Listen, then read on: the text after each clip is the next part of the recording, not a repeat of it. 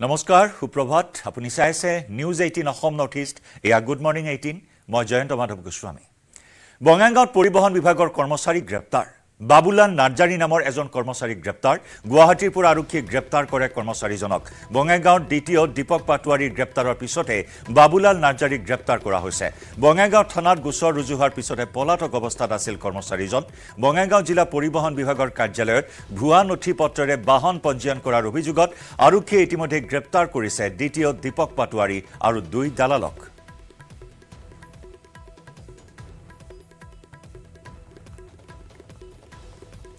এক বিয়াগুম কেলেংকাৰী সংঘটিত কৰিছিল যান বাহনৰ পঞ্জীয়নৰ নামত আৰু এই কেলেংকাৰীত জড়িত DTO বঙাইগাঁৱৰ পৰিবহণ বিভাগৰ কৰ্মচাৰী বাবুলাল নাৰ্জাৰী নামৰ আন এজন কৰ্মচাৰী গ্ৰেপ্তাৰ গুৱাহাটীৰ পৰা আৰক্ষী গ্ৰেপ্তাৰ কৰে এই কৰ্মচাৰীজনক বঙাইগাঁৱৰ DTO দীপক পাটোৱাৰীৰ গ্ৰেপ্তাৰৰ পিছতে বাবুলাল নাৰ্জাৰীক গ্ৰেপ্তাৰ কৰা হৈছে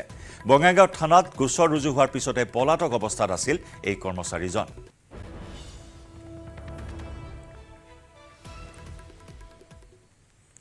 শিক্ষাৰ্থীৰ প্ৰতিবাদত হেওমানি অৱশেষত অব্যাহতি ঘোষণা কৰিলে IIT গুৱাহাটীৰ দিনৰ প্ৰশাসনিক ভৱনৰ সন্মুখত ৰাজহুৱাভাৱে অব্যাহতি ঘোষণা কৰিলে অধ্যাপক KV কৃষ্ণাই IIT গুৱাহাটীৰ শিক্ষাৰ্থীক দিন KV কৃষ্ণাই অত্যধিক চাপ দিয়াৰ অভিযোগ উত্থাপন কৰে শিক্ষাৰ্থীসকলে যাৰ ফলত IIT গুৱাহাটীৰ সঘনে শিক্ষাৰ্থীৰ আত্মহত্যাৰ ঘটনা সংঘটিত হৈ থকাৰ অভিযোগ কৰে শিক্ষাৰ্থীসকলে সোমবাৰে IIT গুৱাহাটীত আত্মহত্যা কৰিছিল এজন ছাত্ৰই ছাত্ৰজনৰ আত্মহত্যাৰ পিছতে ন্যায় বিচাৰি IITৰ সঞ্চালকৰ কাৰ্যালয়ৰ সন্মুখত প্ৰতিবাদ সাব্যস্ত কৰিছিল হাজাৰ হাজাৰ শিক্ষাৰ্থীয়ে ইয়াৰ পিছতে শিক্ষাৰ্থীসকলৰ প্ৰতিবাদত হেও মানি অব্যাহতি ঘোষণা কৰে IIT গুৱাহাটীৰ দিন KV কৃষ্ণাই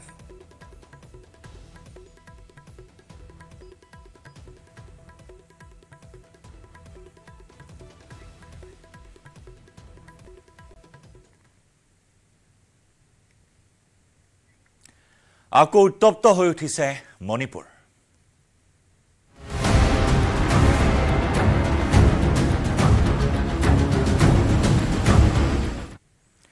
অগ্নিগৰ্ভ মণিপুৰত 12 ছেপ্টেম্বৰলৈ সকলো চৰকাৰী আৰু বেচৰকাৰী মহাবিদ্যালয় বা শিক্ষানুষ্ঠান বন্ধ ঘোষণা কৰা হৈছে শেহতীয়া পৰিস্থিতিৰ প্ৰতি লক্ষ্য ৰাখি ৰাজ্যখনত 5 দিনলৈ কৰ্তন কৰা হৈছে ইন্টাৰনেট সেৱা 15 ছেপ্টেম্বৰলৈ মণিপুৰত ইন্টাৰনেট সেৱা কৰ্তন কৰাৰ লগতে 3খন জিলাত জাৰি কৰা হৈছে সান্ধ্য আইন পূব ইম্ফল পশ্চিম ইম্ফল থৌবাল জিলাত সান্ধ্য আইন জাৰি কৰি অধিক কটকটীয়া কৰি তোলা হৈছে নিৰাপত্তা ব্যৱস্থা হিংসাজৰ্জৰ অঞ্চলসমূহত ফ্লেগ মাৰ্চ কৰিছে সেনা তথা আৰক্ষীৰ বৃহৎ দলে পুৱাৰে পৰা নিশালৈ সান্ধ্য আইনৰ মাজতে প্ৰতিবাদত উত্তাল হৈ আছে মণিপুৰ ইম্ফলৰ ৰাজপথত বেৰিকেডত অগ্নি সংযোগ কৰাৰ লগতে টায়াৰ জ্বলাই প্ৰতিবাদ সাব্যস্ত কৰে নিৰাপত্তা আৰক্ষীলৈ শিলগুটি নিক্ষেপ কৰাৰ পিছতে অধিক উত্তপ্ত হৈ পৰে পৰিস্থিতি হিংসাত্মক প্ৰতিবাদৰ সময়ত প্ৰতিবাদকাৰীক ছত্ৰভংগ দিয়াবলৈ নিৰাপত্তা আৰক্ষীয়ে শূন্যলৈ গুলীচালনা কৰাৰ লগতে নিক্ষেপ কৰে কন্দুৱা গেছ আৰক্ষী আৰু নিৰাপত্তা আৰক্ষীৰ মাজত হোৱা সংঘৰ্ষত থৌবাল জিলাত আহত হৈছে 20 জনৰো অধিক লোক সান্ধ্য আইনৰ মাজতে ৰাজভৱনলৈ উলিয়াইছিল বিশাল প্ৰতিবাদী ৰেলী ইপিনে নিৰাপত্তাৰ লগতে কেইবাটাও দাবীৰে ৰাজ্যপালক সাক্ষাৎ কৰে কেইবাটাও ছাত্ৰ সংগঠনে প্ৰতিবাদী ছাত্ৰ সংগঠনৰ দাবী পূৰণৰ আশ্বাস দিয়ে ৰাজ্যপালে অৱশ্যে ৰাজ্যপালগৰাকীক মৌখিকভাৱে দিয়াৰ পৰিৱৰ্তে লিখিত প্ৰতিশ্ৰুতি দিয়াৰ দাবী প্ৰতিবাদী ছাত্ৰ সংগঠনৰ শীঘ্ৰেই দাবীসমূহ পূৰণ নকৰিলে প্ৰতিবাদী আন্দোলন অধিক জংগী কৰি তোলাৰ হুংকাৰ লগতে ৰাজ্যখনৰ শেহতীয়া পৰিস্থিতিক লৈ ৰাজনীতি নকৰিবলৈ হুংকাৰ দিয়ে প্ৰতিবাদী সংগঠনৰ নেতৃত্বই উল্লেখযোগ্য যে 1 ছেপ্টেম্বৰৰ পৰা মণিপুৰত সংঘটিত হিংসাত্মক ঘটনাত মৃত্যু হৈছে 11 জনকৈ লোকৰ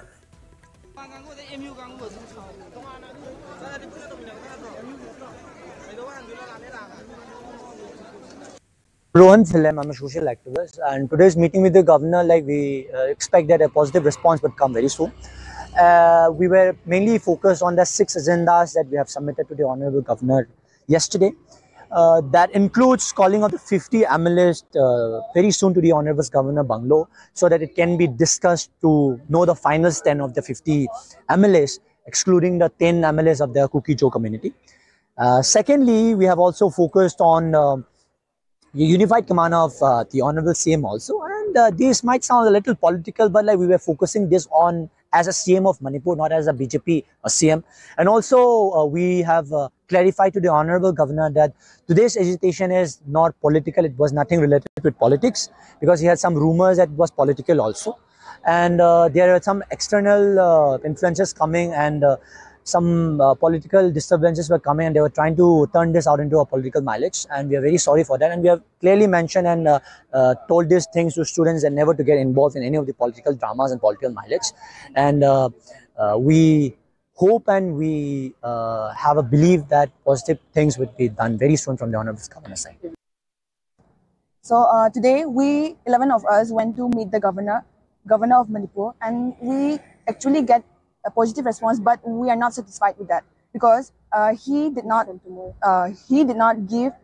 an actual written statement to us. So we are not satisfied with his statement, and we will take up our action till he make that promises into action. The student of Manipur will still take up the action until further action. So what kind of agitation are you going to continue? Are you going to continue the protest which is still going on in the market, or anything kind of boycotting school, colleges, any kind of agitation? So we will discuss about that because we cannot make the decision. The 11 of us can make the decision about that. So we will discuss with every student present in the market, like we will be staying there or not. We'll discuss about that. Following today escalating tensions in Imphal, a significant update had emerged earlier. I reported on student protests that have been unfolding, and this evening a group of 11 student representatives met with the governor for over 2 hours. After the meeting, they stated that if their demands were not fully met, they will continue their agitations and shut down all schools and colleges. Additionally, the state government has imposed a 5-day internet ban to curb the spread of fake news. These measures aim to control misinformation and prevent further escalating of tensions amidst the ongoing protests in Imphal. The protests today were intense, with over 40 students injured in the classes, and heavy security forces have been deployed throughout the city to control the escalating violence managed protests and ensure the public safety amidst intense clashes and ongoing unrest. The report also indicated that there was tear gas firing continued to be used in some areas of Imphal city. This is Anjan Bitozit reporting from Imphal. We want to appeal to the students that, of course, a democratic kind of rally and sit-in and all these things are part and parcel of our democratic kind of setup. But we appeal to them not to indulge in violence, because all that kind of things create unnecessary kind of problems, which cause injuries even to our police personnel as well as to the students and other civilians, and it is very counterproductive. So we appeal to the students to do it in a peaceful manner. And some vested interest groups are instigating this. We are monitoring all these things, and we are also monitoring the social media websites, the Facebooks, and the various WhatsApp groups. So we will be taking actions against those who have indulged in excesses. We are taking screenshots of all the things that, even though it is deleted later on, the screenshots are there with other documentations. So all these things, when someone just spread a false kind of a message with a false picture. ASUR সাধাৰণ সম্পাদক শংকৰজ্যোতি বৰুৱাক অব্যাহতি লবলৈ ASU নেতৃত্বই নিৰ্দেশ দিয়াৰ পিছতে এতিয়া বিদ্ৰোহৰ উকমুকনি উজনি অসমত। উজনি অসমৰ 7খন জিলাৰ নেতৃত্ব মিলিত হৈছে আলোচনাত। এই ASU নেতাসকলৰ সৈতে আছে সহকাৰী সাধাৰণ সম্পাদক এজন। এই নেতাসকলে ASUৰ কেন্দ্ৰীয় নেতৃত্বৰ নিৰ্দেশৰ বিৰুদ্ধে বিবৃতি দিয়াৰ পূৰ্ণ সম্ভাৱনা আছে। উজনি অসমৰ 7খন জিলাৰ ASU নেতৃত্ব শংকৰজ্যোতি বৰুৱাৰ পক্ষত থিয় হৈ কেন্দ্ৰীয় নেতৃত্বক জনাইছে প্ৰত্যাহ্বান। মঙলবাৰে শংকৰজ্যোতি বৰুৱাক ASUৰ সাধাৰণ সম্পাদক পদৰ পৰা অব্যাহতি লোৱাৰ পৰামৰ্শ দিছিল মুখ্য উপদেষ্টা ডক্টৰ সমুজ্জ্বল কুমাৰ ভট্টাচাৰ্যৰ লগতে সভাপতি উৎপল শৰ্মাই। সাধাৰণ সম্পাদক সভাপতিৰে আলোচনা সমুজ্জ্বল কুমাৰ ভট্টাচাৰ্যৰ। এই আলোচনাত শংকৰজ্যোতি বৰুৱাক ASUৰ সাধাৰণ সম্পাদক পদৰ পৰা অব্যাহতি ল'বলৈ পৰামৰ্শ দিয়ে মুখ্য উপদেষ্টাগৰাকীয়ে। শীঘ্ৰেই এই সন্দৰ্ভত ৰাজহুৱাকৈ প্ৰতিক্ৰিয়া প্ৰকাশ কৰিব শংকৰজ্যোতি বৰুৱাই। শীঘ্ৰেই অনুষ্ঠিত হ'ব ASUৰ কেন্দ্ৰীয় কাৰ্যনিৰ্বাহক।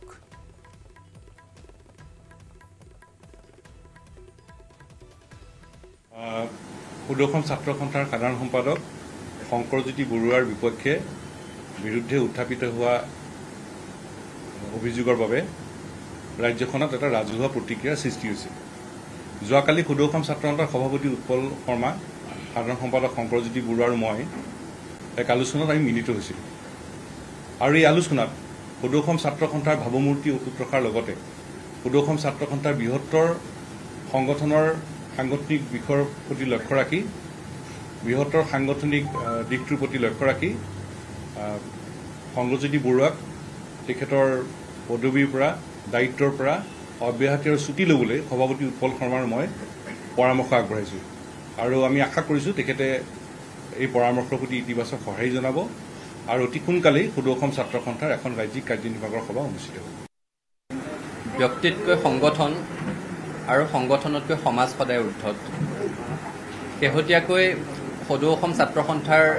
সাধাৰণ সম্পাদকগৰাকীৰ বিৰুদ্ধে ছাত্ৰ সন্থাৰে এগৰাকী সক্ৰিয় সদস্যাই যি অভিযোগ উত্থাপন কৰিছে তাৰ পিছত সমগ্ৰ অসমত ৰাজহুৱা প্ৰতিক্ৰিয়াৰ সৃষ্টি হৈছে আমি বিষয়টো ছাত্ৰ সন্থাৰ মজিয়াত গুৰুত্ব সহকাৰে আলোচনা কৰিম বুলি প্ৰথম দিনৰ পৰাই কৈছোঁ আৰু যেহেতু সাধাৰণ সম্পাদকগৰাকীয়ে নিজৰ প্ৰতিক্ৰিয়া প্ৰকাশ কৰা নাছিলে গতিকে একপক্ষীয়ভাৱে বিষয়টোত আমি আগবাঢ়িব বিচৰা নাছিলোঁ এতিয়া ছাত্ৰ সন্থাৰ সাধাৰণ সম্পাদকগৰাকীয়ে নিজৰ প্ৰতিক্ৰিয়া কালি সংবাদ মাধ্যমৰ জৰিয়তে ৰাজহুৱা কৰিছে আৰু তাৰ পিছত আমি কালি সদৌ অসম ছাত্ৰ সন্থাৰ সন্মানীয় মুখ্য উপদেষ্টা ডক্টৰ সমুজ্জ্বল কুমাৰ ভট্টাচাৰ্য ডাঙৰীয়া মই আৰু সাধাৰণ সম্পাদক শংকৰজ্যোতি বৰুৱা ডাঙৰীয়া আমি তিনিও আলোচনাত মিলিত হৈছিলোঁ আৰু সদৌ অসম ছাত্ৰ সন্থাৰ মুখ্য উপদেষ্টা ডক্টৰ সমুজ্জ্বল কুমাৰ ভট্টাচাৰ্য ডাঙৰীয়া আৰু মই তেখেতক ছাত্ৰ সন্থাৰ ভাৱমূৰ্তি অটুট ৰখাৰ স্বাৰ্থত ছাত্ৰ সন্থাৰ দায়িত্বৰ পৰা অব্যাহতি গ্ৰহণ কৰিবৰ কাৰণে পৰামৰ্শ আগবঢ়াইছোঁ আৰু এই ক্ষেত্ৰত তেখেতক চিন্তা কৰিবলৈ কৈছোঁ আৰু আশা কৰিছোঁ ভৱিষ্যতৰ দিনত অসমত হোৱা যিকোনো অনীতি দুৰ্নীতি নাৰী নিৰ্যাতন জাতীয় ঘটনাত ছাত্ৰ সন্থাৰ কণ্ঠ সবল হৈ থকাৰ স্বাৰ্থত ছাত্ৰ সন্থাৰ পৰিয়ালটোৰ সৈতে খুব প্ৰত্যয়েৰে সৈতে নিজৰ জীয়ৰীসকলক জড়িত হ'বলৈ আগবঢ়াই দিয়া প্ৰতিগৰাকী অভিভাৱক নিশ্চিত হৈ থাকিব পৰাৰ স্বাৰ্থত আৰু সংগঠনটোৰ ভাৱমূৰ্তি অনাগত দিনতো অটুট ৰখাৰ স্বাৰ্থত সাধাৰণ সম্পাদকগৰাকীয়ে সেই সিদ্ধান্ত গ্ৰহণ কৰিব আমি আশাবাদী আৰু পৰৱৰ্তী সময়ত কাৰ্যনিৰ্বাহক সভাৰ আহ্বান জনাই কাৰ্যনিৰ্বাহকত বিষয়টো আলোচনা কৰি আমি সিদ্ধান্ত গ্ৰহণ কৰিম ইফালে শংকৰজ্যোতি বৰুৱা সন্দৰ্ভত লুৰিণজ্যোতি গগৈৰ মন্তব্য পূৰ্বে আছুত এনে অভিযোগ অহা নাছিল আছুৰ পৰা মই এটা পৰিচয় পাইছিলোঁ এনে ঘটনাত বৰ কষ্ট পাইছোঁ ঘটনাত তদন্ত হোৱাটো মই বিচাৰিছোঁ সমুজ্জ্বল ভট্টাচাৰ্যৰ দৰে কাণ্ডাৰী জড়িত হৈ আছে আছুত শীঘ্ৰেই সংবিধান অনুসৰি ব্যৱস্থা ল'ব লাগে বুলি প্ৰতিক্ৰিয়া প্ৰকাশ কৰে লুৰিণজ্যোতি গগৈয়ে সদৌ অসম ছাত্ৰ সন্থাৰ যিটো স্বাভিমান বিশ্বাসযোগ্যতা আৰু তাৰ লগে লগে ইয়াৰ ভাৱমূৰ্তি সদায় অক্ষুণ্ণ ৰাখিব লাগিব গতিকে শেহতীয়াকৈ যিটো অতি গুৰুতৰ অভিযোগ এটা আহিছে অতি ভয়ংকৰ ভয়াৱহ এই বিষয়টোৱে যথেষ্ট মনোকষ্ট দিছে যথেষ্ট দুখ দিছে আৰু মই ভাবোঁ কালিও মই আহ্বান কৰিছোঁ কেন্দ্ৰীয় নেতৃত্বই কেন্দ্ৰীয় কাৰ্যনিৰ্বাহকে অতি তাৎক্ষণিকভাৱে এটা সময়োচিত সিদ্ধান্ত ল'ব লাগে আৰু ছাত্ৰ সন্থাৰ ভাৱমূৰ্তি যাতে অক্ষুণ্ণ থাকে তাৰ কাৰণে ব্যৱস্থা গ্ৰহণ কৰিব লাগে মই বিচাৰিম যে মই যিহেতু সদৌ অসম ছাত্ৰ সন্থাৰ সাধাৰণ সম্পাদক আছিল গোটেই বিষয়টো ন্যায়ালয়ৰ কাঠগড়ালৈ গৈছে মজিয়ালৈ গৈছে কিন্তু মই বিচাৰিম যে সত্য আৰু ন্যায় যাতে প্ৰতিষ্ঠা হয় সেই দলটোৰ ভাৱমূৰ্তি জীয়াই ৰখা ইয়াৰ নীতি আদৰ্শসমূহ সুৰক্ষিত কৰি ৰখাটো সকলোৰে দায়িত্ব আছে যিবোৰ কথা কৈছোঁ সংবিধানত এইবোৰ প্ৰভিজন আছে মই সেইকাৰণে কেন্দ্ৰীয় নেতৃত্বলৈ আগবাঢ়িছোঁ কাৰণ বিষয়টো তেওঁলোকে তাৎক্ষণিকভাৱে সমুজ্জ্বল ভট্টাচাৰ্য ডাঙৰীয়াৰ দৰে অতি বহু দিনৰ পৰা ছাত্ৰ সন্থাৰ লগত জড়িত হৈ থকা ছাত্ৰ সন্থাৰ মূল কাণ্ডাৰী হিচাপে তেওঁ আছে তেওঁলোকে এই কথাবোৰ নিশ্চয় সোনকালে বিবেচনা কৰিব লাগে কাৰণ বস্তুটোৱে এনেকুৱা এটা পৰ্যায় পাইছেগৈ যে তাৎক্ষণিক তেওঁলোকে কথা বতৰাবোৰ আলোচনা কৰি সিদ্ধান্ত ল'ব লাগে আৰু প্ৰভিজনটো আপোনালোকে নিজেও সদৌ অসম ছাত্ৰ সন্থাৰ সংবিধান চালে পাব নুমলীগড়ৰ জৈৱ শোধনাগাৰত উত্তপ্ত পৰিস্থিতি খিলঞ্জীয়া অসমীয়া শ্ৰমিকক দুৰ্ব্যৱহাৰ কৰাক কেন্দ্ৰ কৰি তীব্ৰ উত্তেজনা এজন বহিৰাগত ঠিকাদাৰী প্ৰতিষ্ঠানৰ বিষয়াই খিলঞ্জীয়া শ্ৰমিকক দুৰ্ব্যৱহাৰ কৰাৰ অভিযোগ বিহাৰৰ কমলেশ কুমাৰ নামৰ সুপাৰভাইজাৰজনৰ বিৰুদ্ধে দীপাংকৰ দাস নামৰ শ্ৰমিকজনক দুৰ্ব্যৱহাৰ কৰাৰ অভিযোগ উত্থাপন হয় খিলঞ্জীয়া শ্ৰমিকক দুৰ্ব্যৱহাৰ কৰাক লৈ জাঙুৰ খাই উঠে অসমীয়া খিলঞ্জীয়া জাতীয় দল সংগঠনসমূহ বীৰ লাচিত সেনা আৰু অসম জাতীয়তাবাদী যুৱ পৰিষদে বায়ু ৰিফাইনাৰীৰ মুখ্য দ্বাৰ ঘেৰাও কৰি সাব্যস্ত কৰে উত্তাল প্ৰতিবাদ আজি মানে মই কাম কৰি থকা অৱস্থাতে এজন সুপাৰভাইজাৰ নতুনকৈ আহিছে তাই এজনে মোক ক'লে তলত তুমি গৈ পেলাই কামটো কৰাগে কেবল এটা লিংক কৰা তাৰ মই অলপ মাথাত দুখ পাইছিলোঁ মানে তাৰ মোৰ লগৰজনক ক'লোঁ যে তুমি তলত যোৱা মই ওপৰৰ পৰা তুলি দিম তেতিয়া সি ক'লে ঠিক আছে মই তলৰ পৰা উঠাই দিওঁ তেতিয়া মই উঠাই দিওঁতে সুপাৰভাইজাৰে ক'লে যে তই কেলে তলত নগ'লি তই কাম নকৰ নেকি আমুক তামুক কৈ সি সুপাৰভাইজাৰটোক কমপ্লেইন দিলে ফোন কৰি কৈ দিলে যে ই কাম নাই কৰা আমুক তামুক ঢেৰ কিবা কিবি ক'লে তেতিয়া মই ক'লোঁ তাক যে মোক RCM কমপ্লেইন দি দিয়া মই কি কাম কৰা নাই তুমি কৈ দিয়া সি তেতিয়া আকৌ পুনৰ কল কৰিছে কমলেশক সি মানে কমপ্লেইন দিলে কমলেশক আৰু কমলেশে আহি পেলাই মোক মাক ধৰি মোৰ দেউতাক ধৰি মোৰ ভণ্টিক ধৰি গোটেই অসমীয়া জাতিক ধৰি আৰু গোটেই যিমান আছে লোকেলখিনিক ধৰি গালি পাৰিছে সি ADRE পৰীক্ষাত অৱতীৰ্ণ হ'বলগীয়া প্ৰাৰ্থীসকলৰ বাবে নিৰ্দেশনাৱলী পৰীক্ষা কেন্দ্ৰৰ 100 মিটাৰৰ ভিতৰত প্ৰাৰ্থীৰ অভিভাৱক বা আন কোনো লোকে প্ৰৱেশ কৰিব নোৱাৰিব পৰীক্ষাৰ্থীসকলে পৰীক্ষা কেন্দ্ৰৰ ভিতৰলৈ এডমিট কাৰ্ডৰ লগত কেৱল নিব পাৰিব নীলা বা ক'লা ৰঙৰ বল পেন পেন্সিল স্কেল আৰু ৰবৰ লগতে পৰীক্ষাৰ্থীসকলে নিব লাগিব পৰিচয় পত্ৰৰ ভিতৰত পাৰিব আধাৰ কাৰ্ড ড্ৰাইভিং লাইসেন্স আনহাতে মোবাইল ফোন যিকোনো ধৰণৰ ইলেক্ট্ৰনিক সঁজুলি বা প্ৰগ্ৰেমেবল ডিভাইচ নিয়াত নিষেধাজ্ঞা স্মাৰ্ট ঘড়ী স্বাস্থ্য band Bluetooth device earphone microphone আদি সামগ্ৰী পৰীক্ষা কেন্দ্ৰৰ ভিতৰলৈ নিব নোৱাৰিব কোনো পৰীক্ষাৰ্থীয়ে এইসমূহ নিৰ্দেশনাৱলী উলংঘা কৰিলে the Assam public examination measures for prevention of unfair means in recruitment act 2024 ধাৰা 10(1) অনুসৰি 3 বছৰলৈ জেল আৰু জৰিমনাৰ সন্মুখীন হ'ব উল্লেখযোগ্য যে এইবাৰ পৰীক্ষাত ভুল উত্তৰৰ বাবে ঋণাত্মক নম্বৰ দিয়াৰো ব্যৱস্থা আছে পৰীক্ষাৰ OMR চিহ্নিত কৰাৰ সময়ত পৰীক্ষাৰ্থীসকলক সাৱধান হ'বলৈ পৰামৰ্শ কিয়নো OMR চিটত এটাতকৈ অধিক নম্বৰত চিহ্নিত কৰিলে ভুল ঋণাত্মক নম্বৰ লাভ কৰিব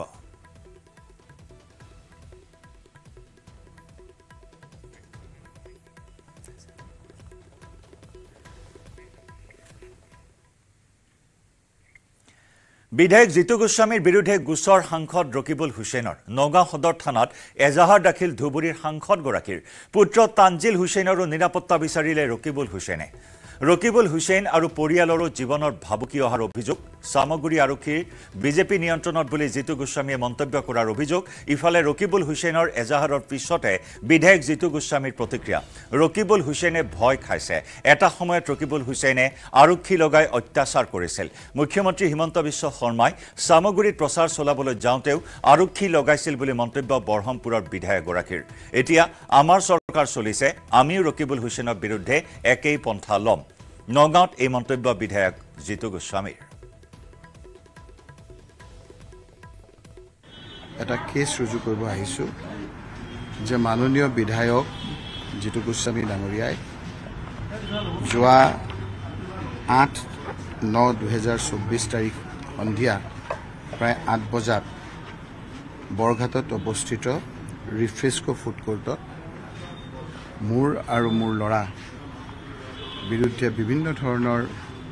ভয় ভাবুকি দিছে আনকি তেওঁ ঐতিহ্যমণ্ডিত আভিজাত্য থকা অসম আৰক্ষীক তেওঁৰ মতে উঠা বহা কৰে বুলি কৈছে প্ৰশাসন তেওঁৰ মতে চলে বুলি কৈছে আৰু সামগুৰি সমষ্টিত মোৰ ল'ৰা মোক আমি জিকিলেও তাত সোমাব নিদিয়াৰ হুমকি দিছে মই ভয় খাইছোঁ এই সময়খিনিত মোক মোৰ ল'ৰা মোৰ কংগ্ৰেছ কৰ্মীসকলক বিভিন্ন ধৰণেৰে বিটিভিটি প্ৰদৰ্শন কৰিছে প্ৰশাসনিক বিষয়াসকলক লগত লৈ সকলোকে নহয় মুষ্টিমেয় আৰু মুষ্টিমেয় কিছু পুলিচৰ বিষয়াক বিভিন্ন ধৰণে ব্যৱহাৰ কৰি জিতু গোস্বামী আৰু তেওঁৰ কিছু লগত যিসকল লোক দুই একৰ মোৰ লগতো কেইদিনমানৰ লগত আছিল এতিয়া তেওঁলোকৰ লগত গৈ মোক জীৱন নাশৰ ভাবুকি দিছে ৰকিবুল হুছেইন ডাঙৰীয়াক মই ভয় ভাবুকি খুৱাই গৈছোঁ তেওঁ যদি ভয় খাইছে নাজানো তেওঁতো এতিয়া গমে পাইছে কংগ্ৰেছ শংকিত হৈছে আৰু তেওঁ যিখিনি কথা তেওঁ কৈছে তেওঁ এটা কথা এতিয়া তেওঁ ভয় খাইছে কাৰণ যোৱা 3টা দিন ধৰি সামগ্ৰী সমষ্টিত প্ৰায় শ হাজাৰ হাজাৰ লোক তেওঁৰ একদম মেইন নিকটতম লোকসকলে কংগ্ৰেছ এৰি বিজেপিত যোগদান কৰিছে আৰু এইটোতে তেওঁ ভয় খাইছে শংকিত হৈছে সেইকাৰণে তেওঁ পুলিচৰ ওচৰলৈ গৈছে ইফালে বিজেপি বিধায়ক জিতু গোস্বামীৰ বিৰুদ্ধে এবাৰ সৰব হ'ল নগাঁও লোকসভা সমষ্টিৰ সাংসদ প্ৰদ্যুৎ বৰদলৈ ৰকিবুল হুছেইনে জিতু গোস্বামীৰ বিৰুদ্ধে গোচৰ দিয়াটো সঠিক কামেই হৈছে বুলি মন্তব্য কৰি সাংসদ প্ৰদ্যুৎ বৰদলৈয়ে ক'লে বিজেপিৰ মন্ত্ৰী বিধায়ক নেতাৰ টপত ভাতৰ ধোৱা লাগিছে বিজেপিৰ পতন অনিবাৰ্য তেওঁলোকৰ কৰ্মকাণ্ডই পতন মাতিছে বিধায়ক হওক বা মন্ত্ৰী হওক আজিকালি সামন্তবাদী মনোভাৱেৰে নিজৰ সমষ্টিটো জমিদাৰী বুলি ভাবে এই বুলি প্ৰতিক্ৰিয়া প্ৰকাশ কৰে প্ৰদ্যুৎ বৰদলৈয়ে আচলতে এইটো খুব আমাৰ সকলোৰে কাৰণে বৰ লজ্জাজনক এই কাৰণে যে এমএলএ হওক মন্ত্ৰীয়ে হওক তেওঁলোকে আজিকালি দেখোন কিবা সামন্তবাদী প্ৰভুৰ দৰে কথা ক'বলৈ আৰম্ভ কৰিলে তেওঁলোকৰ যাৰে মন্ত্ৰীৰে সমষ্টি হওক বা এমএলএৰে সমষ্টি হওক তেওঁলোকে নিজৰ জমিদাৰী বুলি ভাবে তেওঁলোকৰ নিজৰ পৈতৃক সম্পত্তি বুলি ভাবে আৰু তেনেকুৱা সামন্তবাদী মনোবৃত্তিৰ সৈতে গণতান্ত্ৰিক পৰিৱেশত তেওঁলোক আচলতে কাম কৰাৰ অযোগ্য মই আচৰিত হৈছোঁ যে যিজন বিধায়কৰ কথা কৈছে বিজেপি দলৰ বিধায়ক জিতু গোস্বামী ডাঙৰীয়া এনেকুৱা ধৰণৰ কথা ক'ব পাৰে ডাককে এইটো কথা ওলাই পৰিছে যে ডক্টৰ হিমন্ত বিশ্ব শৰ্মাৰ সাংগু পাংগু তেওঁলোকৰ যিবিলাক মানে শাসন কৰা দলটোৰ যিসকল বিধায়ক তেওঁলোকৰ গৰম ভাতৰ ধোঁৱাই খাইছে আৰু তেনেকুৱা ধৰণৰ কথা ক'বলৈ আৰম্ভ কৰিছে মোৰ ক্ষেত্ৰতো ব্যক্তিগত পৰ্যায়ত তেনেকুৱা হৈছে মই জাগিৰোডত মিটিং কৰিবলৈ গ'লে গুণ্ডাৰ মন্ত্ৰীৰ গুণ্ডা বাহিনী আহি পেলাই মোক পিছে পিছে যায় মোক প্ৰতিবন্ধকতা কৰে চিঞৰ বাখৰ কৰে অপমান কৰে গতিকে এইবিলাক হ'ল তেওঁলোকৰ যে আৰু পতন অনিবাৰ্য পতনৰ দিশে তেওঁলোক আগবাঢ়িছে কাৰণ এনেকুৱা ধৰণৰ অহংকাৰ সেইবিলাক ৰাইজে কেতিয়াও পচন্দ নকৰে কোনোবাই অপৰাধ কৰি পলাই ফুৰি কি লাভ আছে পলাই ফুৰা মানে নিজৰ অপৰাধ স্বীকাৰ কৰি লোৱা পলাতক সুমি আৰু তাৰ্কিক বৰা প্ৰসংগত এই মন্তব্য জুবিন গাৰ্গৰ যিসকলে পলাই ফুৰিছে তেওঁলোকে একো ভাল কাম কৰা নাই বুলি মন্তব্য কৰি পলাই থকাতকৈ আত্মসমৰ্পণ কৰাটো বেছি ভাল বুলি প্ৰকাশ কৰে জুবিনে যিসকল পলাই ফুৰিছে এতিয়া সেইসকলে কি পাব লাগে পলাই ফুৰা মানে হৈছে এডমিট কৰা পলাই দিয়া মানে হৈছে I am এডমিটিং মাইছেল্ফ that I have committed the crime গতিকে পলাই দিয়াতকৈ আচলতে চাৰেণ্ডাৰ কৰিলে ভাল তেতিয়া আইনৰ যোগেদি যি হ'ব পলাই থাকিলে লাভ নাই ক'ত পলাবনো অসমৰ ঘূৰি আহি আকৌ ইয়াতে পাবহি লাগিব আকৌ ইয়াতে আহিব লাগিব ঘৰ কা মুৰ্গী দাল বনাগে ইয়াতে আহিব লাগিব দাল খাবলৈ চব পলাই ফুৰাটো বেয়া কথা আৰু বেছিভাগ চিনাকি মানুহ চব এতিয়া মই গালি পাৰিবলৈও বেয়া লাগে ক'বলৈ বেয়া লাগে যিটো বুবকামি কৰিলে সেইটো চাৰেণ্ডাৰ কৰক আৰু সেইটোৰ পৰা বেলেগ এটা জীৱন আৰম্ভ কৰক আপুনি জানেনে ট্ৰেডিঙৰ কিবা কথা মানে কেনেকৈ কি কৰিব লাগে মই কমাৰ্চৰ একোৱেই নাজানো ৰাজ্যত সংঘটিত ট্ৰেডিং কাণ্ডক লৈও মন্তব্য কণ্ঠশিল্পী জুবিন গাৰ্গৰ ৩-৪ মাহ আগতে এনেকুৱা হ'ব বুলি জানিছিল জুবিনে অৱশেষত সেইটোৱে হ'ল ডাঙৰ কেলেংকাৰী কৰিছে দুখীয়াৰ ধন এনেকৈ ল'ব নাপায় বুলি মন্তব্য কৰি এনে কাম কৰা সকলে উচিত শাস্তি পাব লাগে বুলি মন্তব্য জুবিনৰ মোৰ ওচৰলৈ চব খবৰ আহে প্ৰথম কথা মোৰ নিজৰ এখন চৰকাৰ আছে বেলেগ চব ফালৰ পৰা মোৰ খবৰ আহি থাকে ইনফৰমেশ্যন গতিকে এইটো মই ৩-৪ মাহ আগতে মই গম পাওঁ যিহেতু গণ্ডগোল এটা হ'ব বহুত মানুহ ফচিব ইয়াত চ' মই ক'তো কোৱা নাছিলোঁ বাৰু কাৰণ মই জানো মই ৰৈ আছিলোঁ জানো এইটো ধৰিব এইটো আৰু এইটো মানি লণ্ডাৰিং এইটো আমাৰ ইয়াত এতিয়া নতুনকৈ এতিয়া মানুহে দেখিছে নতুনকৈ গম পাইছে এইটো বাহিৰৰ দেশত বহুত আছে ডাঙৰ ডাঙৰ দেশত আছে আৰু কিছুমান দেশতো বহুত বেছি মানি লণ্ডাৰিং আৰু একদম তাহাঁতি মানে গ্ৰুপ ৱাইজ কাম কৰে গোটেই বিভিন্ন দেশ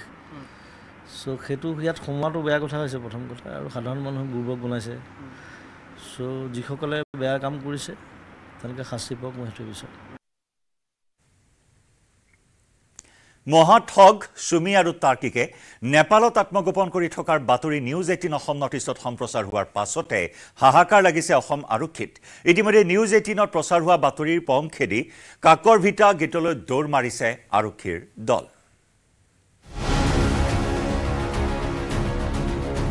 নেপাললৈ যাব অসমৰ স্মাৰ্ট আৰক্ষী আৰক্ষীয়ে ধৰি বান্ধি আনিব সুমি তাৰ্কিক নিউজ 18ৰ বাতৰিৰ পিছতে তৎপৰ অসম আৰক্ষী হয় চুবুৰীয়া নেপালতে আত্মগোপন কৰি চতুৰ সুমিহতে ৰং চাইছে আৰক্ষী গুৱাহাটী এৰি 4 দিন পূৰ্বে নেপালত লুকাই থকা সুমি তাৰ্কিকে বাছি লৈছে নেপালৰ পোখৰা বহুলোকৰ টকা আত্মসাত কৰি বিলাসী জীৱন কটোৱা প্ৰপঞ্চক দম্পতীয়ে এতিয়া ঘটাইছে লাভ বিলাসতা হিমালয় পাত দেশত থাকি মনোমোহা প্ৰাকৃতিক সৌন্দৰ্য উপভোগ কৰি সুমি তাৰ্কিকে ৰচনা কৰিছে পৰৱৰ্তী পৰিকল্পনা শিলিগুৰি হৈ কাকৰ ভিটাৰে নেপালত প্ৰৱেশ কৰাৰ তথ্য ইতিমধ্যে আৰক্ষীয়ে লাভ কৰিছে সুমি তাৰ্কিকৰ সন্ধানত গুৱাহাটীৰ পৰা ৰাওনা হোৱা দলটোত থাকিব ধুবুৰী আৰক্ষী এক বিশেষ সূত্ৰৰ তথ্য মতে কোলা ফৰ্চুনাৰ বাহনত উঠি নেপাললৈ গৈছিল সুমি বৰা আৰু তেওঁৰ স্বামী দুয়ো কাকৰ ভিটা গেটত এমাহ নেপালত থকাৰ বিনিময়ত প্ৰৱেশ দুৱাৰত দিছিল ৭,০০০ টকা নেপালত সোমোৱা ক্ষণত সীমান্তৰ গেটৰ ইমিগ্ৰেশ্যন অফিচত পঞ্জীয়ন কৰিছিল বাহনৰ সবিশেষ ইফালে সুমি তাৰ্কিকৰ দৰে ৰিলছ ৰাণী সুমিৰ ককায়েক ৰাজীৱ বৰা আৰু বয়েক জিংকি মিলিৰো সন্ধান নাই দিন বাগৰি এটা সপ্তাহে উকলি গ'ল আৰক্ষীয়ে ধৰিব নোৱাৰিলে চতুৰ চালাক সুমি পিছে এবাৰ বিদেশী আৰক্ষীৰ সহযোগত নেপাললৈ গৈ মষ্ট ৱান্টেড বুলি ঘোষণা কৰা সুমিহতক আৰক্ষীয়ে ধৰিব পাৰিবনে নে খালী হাতে ঘূৰি আহিবলগীয়া হ'ব অসম আৰক্ষী bureau report news 18 Assam north east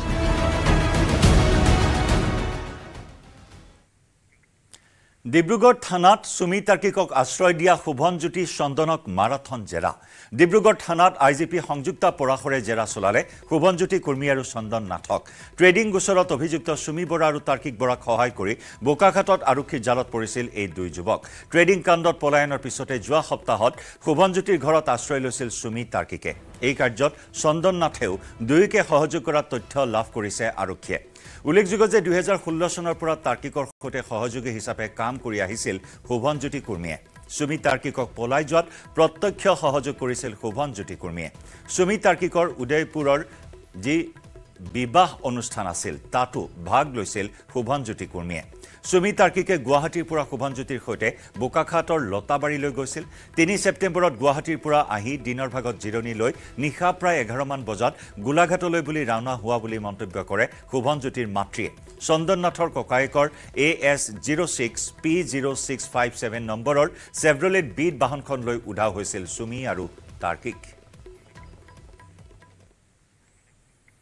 ইয়াৰে সৈতে সময় হ'ল গুড মৰ্নিং 18 পৰা বিদায় লোৱাৰ খন্তেক বিৰতিৰ পিছতে লৈ আহিম দ্ৰুত সংবাদ